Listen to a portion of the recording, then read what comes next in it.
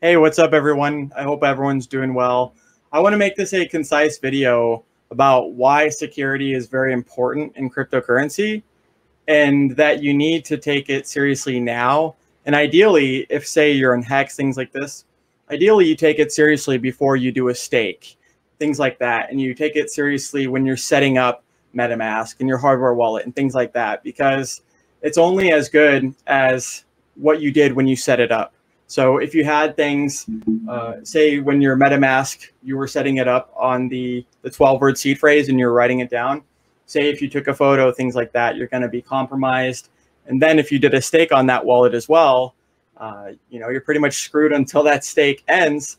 And so we're going to get into a little bit about it. And once again, why it's so important, because a lot of people, and myself included, when I first got into crypto, luckily I had taken the advice of other people and did get a hardware wallet and ended up going with the Trezor. But they were saying that, hey, the Trezor itself is maybe 50, 60 bucks, whatever it is.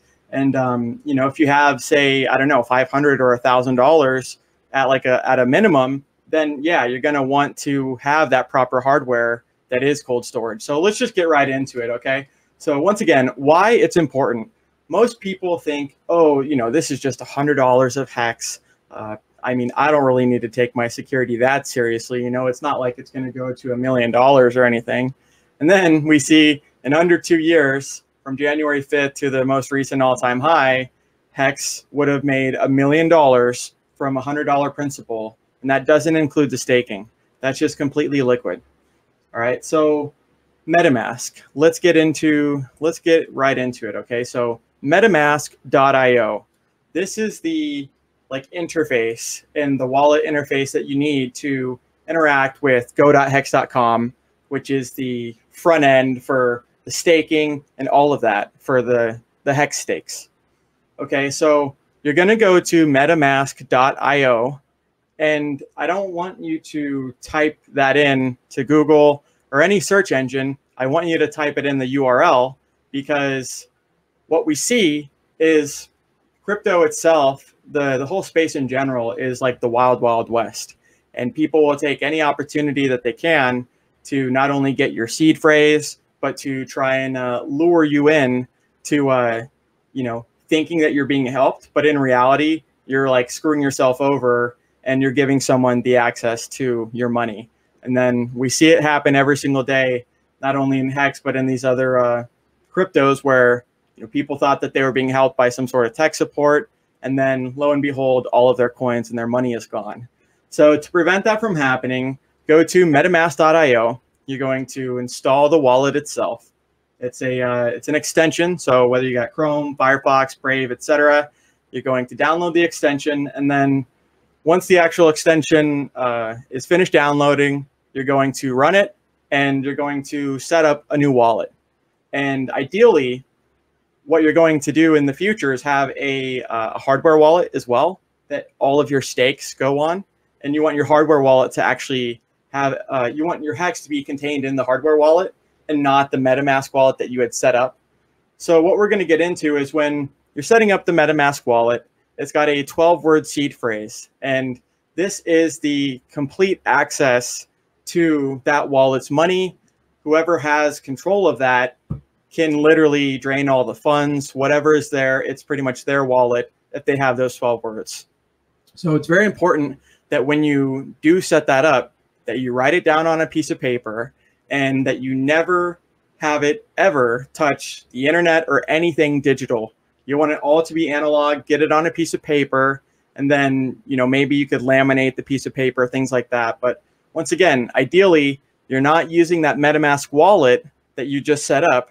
You're not using that for the stakes. You're using that as a proxy to use your hardware wallet that has the stakes. Okay, so that's kind of how you do the actual MetaMask, seed phrase. So you're going to write those 12 words down, and then the next step in security, the importance is a hardware wallet.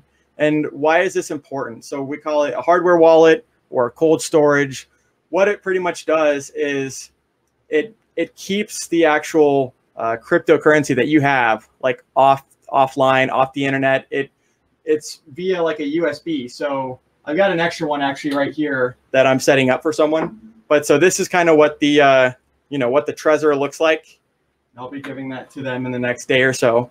But so that's what it looks like, and pretty much all of your crypto, is contained in this hardware wallet itself, and it never actually touches and interfaces with the internet and things like that, like a hot wallet would do. A lot of exchanges, they have primary amount of their holdings and their mass amount of wealth in things like this, which is cold storage, and it never touches a hot wallet or things like that unless they need to make some changes or transfer some liquidity and funds. All right, so yeah, the hardware wallet is very important because I see a lot of people that make mistakes when they're setting up their MetaMask. And if you can have something that is like you're your own sovereign citizen of that wealth, like you are your own bank, then for me, I want a damn bank vault. I want a bank vault with multiple different vaults and doors before the actual goods are able to be breached in. You want as many different points of security, like I mentioned, to prevent from being attacked and things like that. Okay, so the hardware wallet's very important. We'll get into that right here.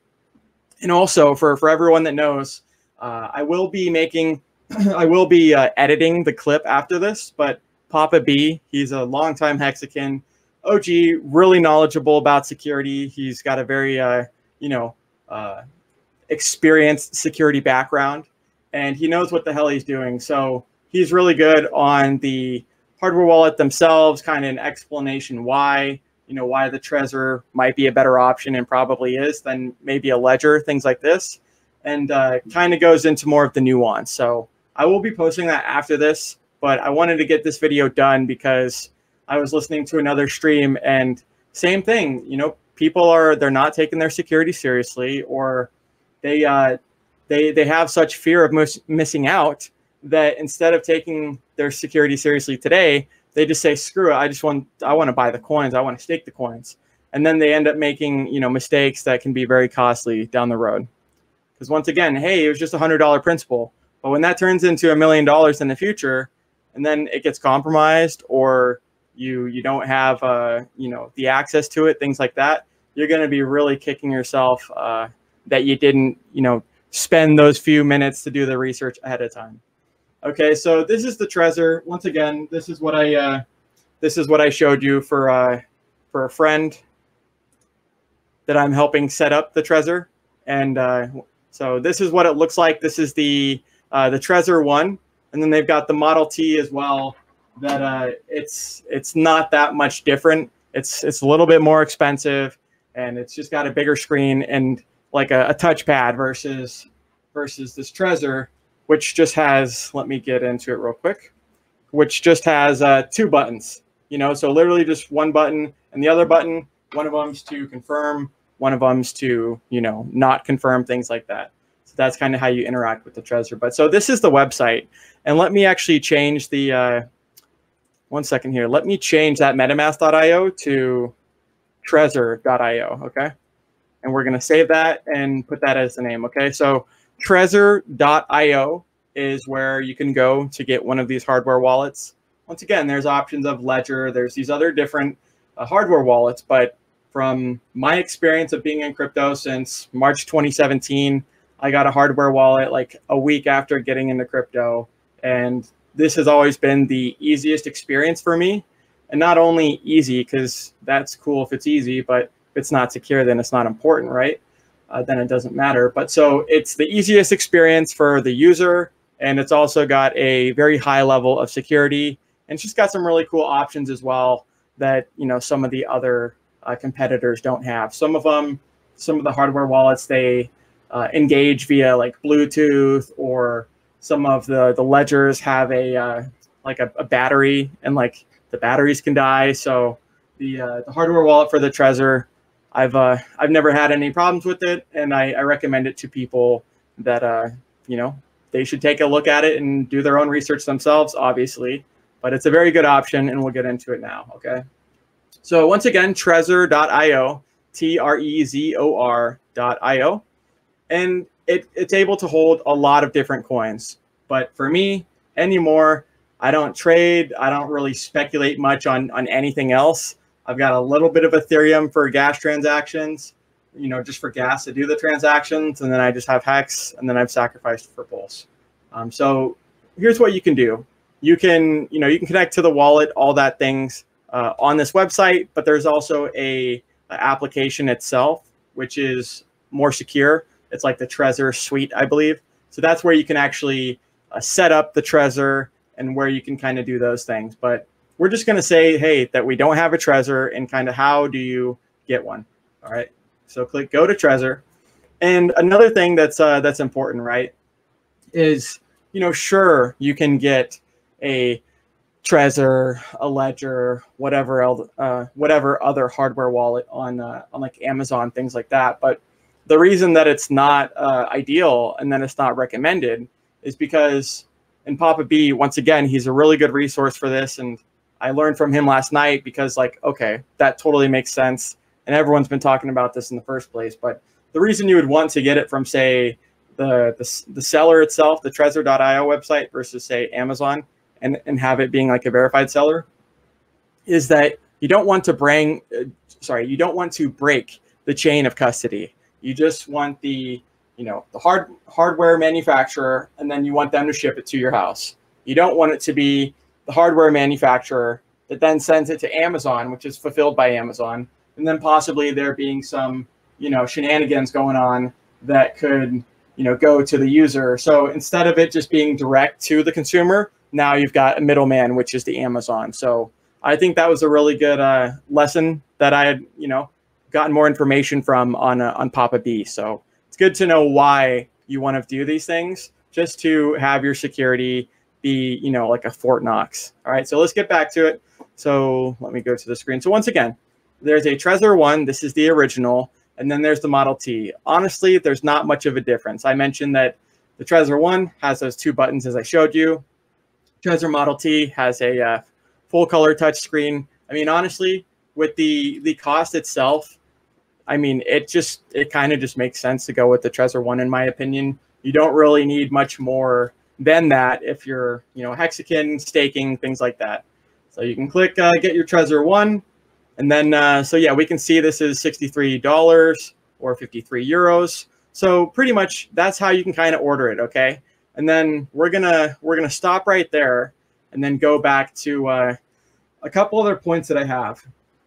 So as I mentioned earlier, you never want to make a digital copy, a photo, anything like that of the seed phrase, because the second that it touches the internet, just like a hot wallet compared to that cold storage that I mentioned, the second that it's connected to the internet or interface and starts doing things like that, it's more susceptible to being compromised. Okay, so never screenshot it, things like that. Get a hardware wallet. So another thing that you can do when you're actually setting up your Trezor or whatever hardware wallet you decide to go with, feel free to do your own research and make your own decision. But another thing of security that you can do is engrave the actual seed phrase itself, which is a 24-word, it's cryptography produced, right? It's a very secure seed phrase itself that allows the access to your funds, things like this. But it would be very highly recommended that you don't just write it on a piece of paper, right? Because if you just have a, just piece of mail, a piece of paper, right? This could get wet. This could get burned. It could get lost, stolen very easily. And if you have something that's more secure than just that substrate, a piece of paper, then you're probably going to be in better hands if something did go wrong. Okay, so once again, what Papa B recommends, and I took this advice from him, was you can get a engraver, right? And you can actually engrave the seed phrase into something like this. And this is the exact thing that he's recommended. So this is titanium. It came from like Israel. I think it was like 15 pieces of this for a really, really inexpensive price. But once again, the reason that this is cool and the reason that you'll probably want to do this if you're actually taking your security seriously is because, hey, if this gets wet, who gives a damn, right? If you are actually engraving it deep enough, you want to make sure that when you're doing it, the speed is high, that you're taking your time to make sure it's legible, and that it's deep. But if you're doing that, then hey, say if there's a fire, this is, fire resistant up until a very high amount of degrees. So this is going to be a lot more, a lot more secure and safe, and have a better chance of remaining after a house fire than say that, flimsy piece of paper that's just going to, disappear with all of the other smoke and the dust. Okay. So that's something you can do. Highly recommended. And thanks to Papa B for recommending that. Okay. What else do I want to say? So engrave the hardware wallet. Another thing that's just kind of common sense, common practice, but common sense ain't common, right? So you got to tell the people is just treat this seriously. I mean, we've never really had that opportunity where, hey, you can be your own bank and people think it's cool to like flaunt their wealth and show their wealth and things like that. But it might be cool in your perception when you're just talking to your friend. But especially if you're doing that online on social medias and things like that, you're literally just asking to either get robbed, to get hacked, a number of things that could, now risk what you were flaunting and now not have that possession of that anymore because someone saw that you were a perfect target for them to attack. Okay, so I never recommend that people say how much crypto they have, say where their seed phrase is, where their hardware wallets are. That's very, very stupid. And it's not recommended. We see it all the time where people got robbed, people got hacked, things like that. And it's a tragedy. So learn from someone else's mistake that was very tragic and try not to have that happen to you because it's not a fun experience, okay? So there's a couple of ways that you can actually separate your seed phrase. As I mentioned, the MetaMask itself has a 12-word seed phrase, and then you need all 12 words in order for it to access. And then the hardware wallet does 24. You can do different like seed phrase strategies where you break it up into like 2/3, and then one of them, like you can kind of interchange those 24 words into like different sections where even if someone did, rob you or wrench attack, things like that, maybe they only got 1/3 or 2/3 of the actual seed phrase and not the rest of the seed phrase that would then unlock it. Okay, so that's something to consider. It's called Shamir secret sharing. So take a look at that. It's kind of hard to spell, but anyways, that's a method that you can do. Some other people have done like rhymes or ciphers where it looks like just a piece of writing or a poem type deal, but in reality you can kind of decipher it and it's got the seed phrase within itself. There's a number of different things that you can do, even with this steel, or sorry, with this titanium. But another thing that's important as well, right? Say if you died and you were a Bitcoin millionaire or a billionaire and you were the only one that knew how to access that, well, if no one else knows how to access it and it's already secure in the first place, it's not going to get hacked or stolen, then you're pretty much SOL because now nobody can recover those funds when you're dead. It's an important thing to consider that, hey, do I have someone that I can trust where, if I were to die in the future, that those funds that I worked so hard to earn and to acquire, that those funds could actually go to your family members and not just be lost in limbo forever. Because we see that once again with a lot of old OG Bitcoiners. Some of them died. They never shared it with their spouse, things like that. The spouse had no idea. And now the spouse has no idea how to recover such a thing. So you can definitely consider that, right? Because no one knows when that time is going to be, and how tragic if the funds were dormant when it could literally be helping your loved ones, your family, etc. All right, so that's something to consider. Another thing about the seed phrase is, as I mentioned, it's important to have a backup. It's important to have, countermeasures in case there is a fire, in case there is a flood, etc. And so I don't recommend that you're storing it at your house and things like this, because once again, you're literally just welcoming and asking and inviting someone to come to your house, find out where you live, and then rob you at gunpoint and take the actual steel plate or the seed phrase, hardware wallet, things like that. So there's a number of different ways that you can actually do that. I've heard some people doing security boxes, some people giving 1/3 of each seed phrase to different trusted family members, etc.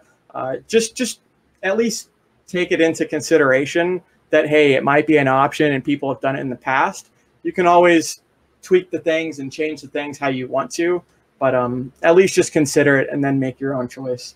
So what I wanted to say is, don't memorize your seed phrase. Once again, if you are flaunting that, hey, you know, I got my 24-word seed phrase memorized, and I don't have to disclose when I'm traveling across the country or states that I've got more than 10,000, because guess what? I've got it all in my head.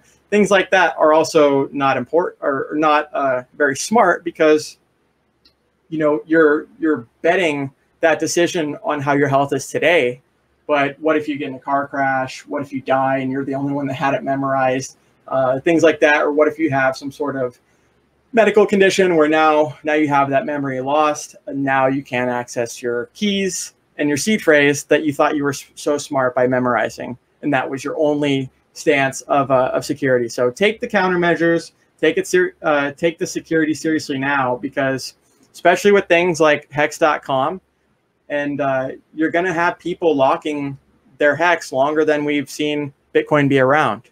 And so the security itself right now is pretty secure, but you want to make sure you're doing everything you can today, especially for those stakes many years down the road, things like that, because as the future goes on, people are going to become more advanced and find different ways to try and get your seed phrase, or get to your actual coins and your keys. So you want to be able to not only live for those longer stakes and to be able to realize them, but yeah, you want to be able to realize them, because it's going to be a lot of interest and gains. You wouldn't want someone else to have that pleasure because you did something stupid by taking a few less minutes at the beginning and just rushing into the stakes. Okay, so that's pretty much it. Once again, take that security seriously now. We saw $100 go into $1 million, not including staking. And this really is your responsibility. You are your own bank, and it's something that comes with the territory of the mad gains and the massive gains, and having that peer-to-peer decentralized crypto. So yeah, that's it.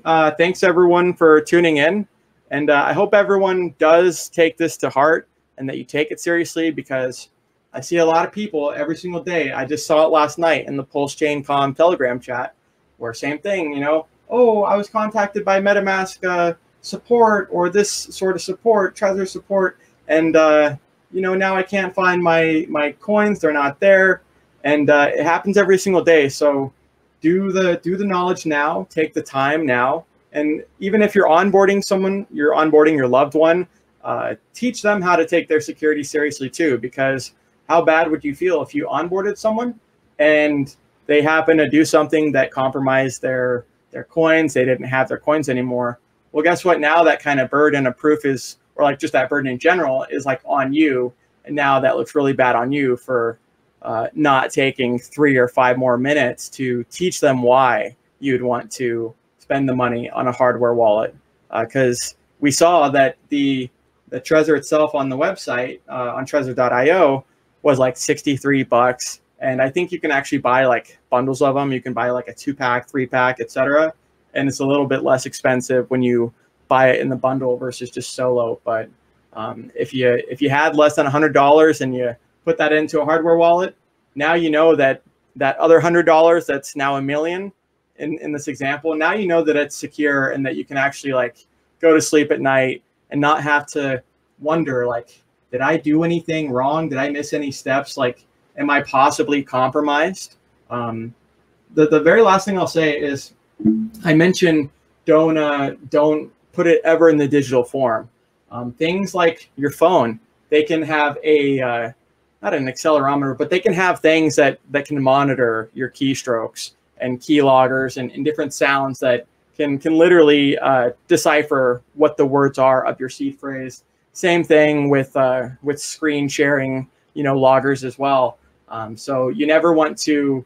That's kind of like the thing with MetaMask, right? When you're actually entering in your seed phrase from a wallet that's already set up to a new wallet, a new account, now you're typing those words in again.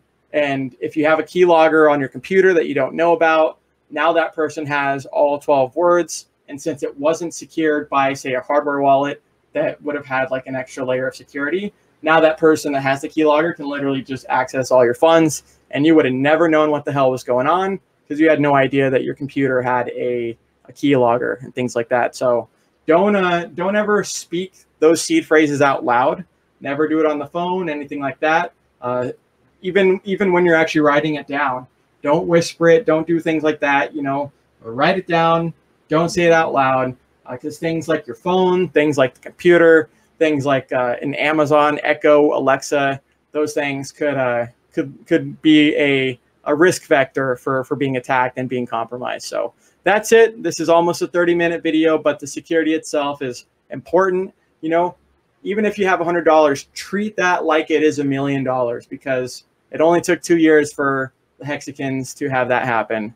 And you know, just don't underestimate what people are willing to do to get this kind of fund, and especially when they know that it's not insured, especially when they know that, hey, there is no bank vault to break into. There's just the person, $5 rent attack, things like that. So just take your security seriously now and plan, you know, when you're setting it up, plan for all of those events to happen. And then how would you mitigate not actually losing your coins and your crypto if those events did happen? So that's all I have. I hope everyone takes this seriously, and I'll see everyone later. Thank you.